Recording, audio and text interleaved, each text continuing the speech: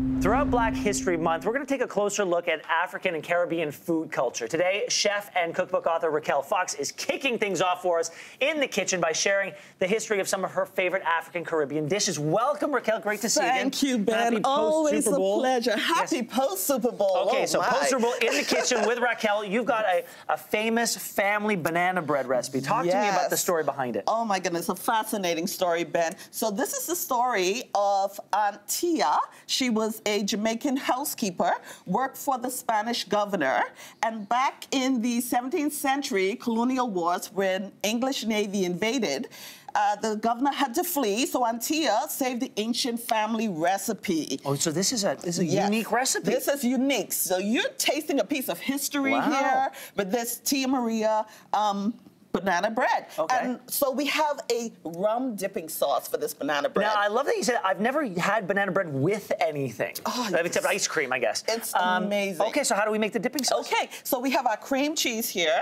Yeah. We're going in with about a half cup of condensed cream. I always call it the cream of the islands because I think everything we bake with have condensed cream in it.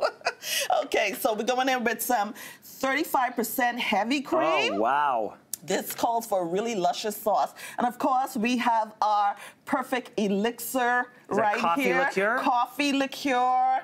And then we're going in with some vanilla. Yes. And I didn't skim on the coffee liqueur, by the way. There you go. Because that's how we do it. So you just pulse it up, combine it. And you end up... we have some finished product here, so let's drizzle it on. Oh, yes. Just go crazy with it. Let me see your artistic ability, your food style. See, that's what I'm talking about, Ben. There we go. We need to take our show on the road. This is phenomenal. Okay, I got to try this. All right, go ahead. I got to try this. I mean, I committed. I said, post-Super Bowl, I'm going to eat well. I am eating well. You can't miss this.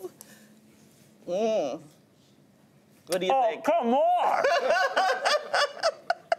Right, You've never had a banana bread like this, folks. That's phenomenal. Thank you. Oh, I'm sorry. I just want to say, it's really a perfect addition to what's already a great banana bread. Yes, it's a fabulous banana bread. Have it in the morning with coffee. Have it throughout the day. Fantastic. It's amazing. All right, so let's move on. This is a popular appetizer you're going to share with us. Yes, banh mi. So speaking of Afro-Caribbean history, we are all about ground provisions, which is also, you know, great for vegetarians.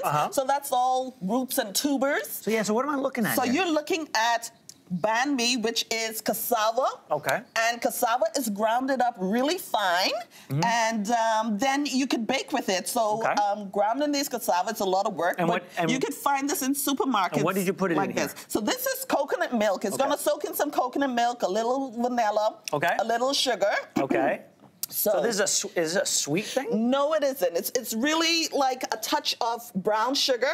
In the islands, we call brown sugar seasoning. Oh, I gotcha. So it's more for that flavor of the molasses that's in dark brown sugar. And then coconut, so we just... you know, dry it off on towel. A little bit. And then it's going in there. And we want to crisp it up? To crisp it up and to just give it a really nice golden color. And you basically want to cook this for about 3-4 minutes per side to, you know, your discretion. And then after that's done... And what do you put on top? Pickled vegetables? Escovitch. This is the famous escovitch fish from Jamaica. Okay. So we usually go with snapper, but today we're going in with some nice cod. Okay. And right here, this is a pickled pepper vegetables. And if you don't like a lot of heat, you can just use the skins of the Scotch bonnet pepper. Okay, so maybe, I'm not really with the heat, so I'm just going to take a bite of this like this. Go ahead and do that. Here, I'm going to take this and a little bit of that. Yeah, you can even pick it up and I should have just done take that. a bite. Okay, here we go. Yeah. Oh, no, I meant... But the pickled vegetables really give it a pop, guys. We have a little bit of time left, so show me these other three dishes we have. So we have the star of the show here. This is more ground provisions, we call it, roots and tubers. We have cassava in this casserole. We have plantains. We have Caribbean sweet potatoes. We have beautiful callaloo. So this is hearty. Okay, only 30 seconds left, so tell me about this. This is cream callaloo. It's a leafy green that's on top of the taro root. More calcium, iron than spinach. And we're going to finish with the pièce de résistance. Peanut punch, guys. Yes, made with peanuts, lightly salted. Really, We have some Guinness in here, some stout. We have some plantains. and some condensed milk. That's ridiculously refreshing. Isn't it I amazing? never would have expected Isn't it that. amazing? Let me go ahead and I am join shocked. you. That's fantastic. Hey, thank you for being here. You are so welcome. All right, you can find these recipes on our website, yourmorning.ca, and we will be right back. Cheers.